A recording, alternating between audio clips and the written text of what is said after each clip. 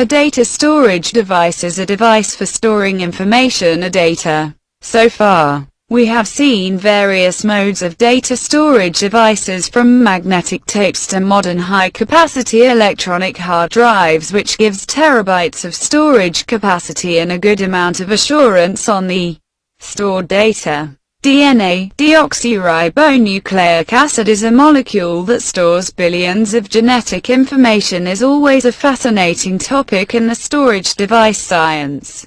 Scientists were trying to make use of this capacity of DNA for storing information, and it was on its way. Now, they have successfully stored a computer operating system, a short movie along with other data and DNA, an advance that may usher the next generation of ultra-compact, biological storage devices which will last hundreds of thousands of years. In a new study, researchers from Columbia University and the New York Genome Center (NYGC) in the US showed that an algorithm designed for streaming video on a cell phone can unlock DNA's nearly full storage potential by squeezing more information into its 4 base nucleotides.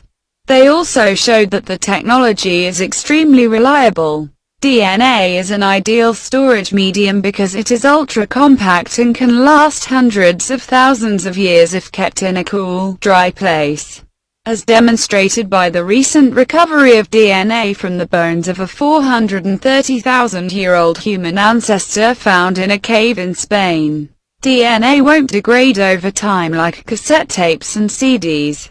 And it won't become, said Jana Verlish from Columbia University. Researchers chose 6 files to encode, or write, into DNA, a full computer operating system, an 1895 French film, arrival of a train at La Ciotat, a $50 United States Amazon gift card, a computer virus, a pioneer plaque, and a 1948 study by information theorist Claude Shannon. They compressed the files into a master file, and then split the data into short strings of binary code made up of ones and zeros, using an erasure correcting algorithm called fountain codes.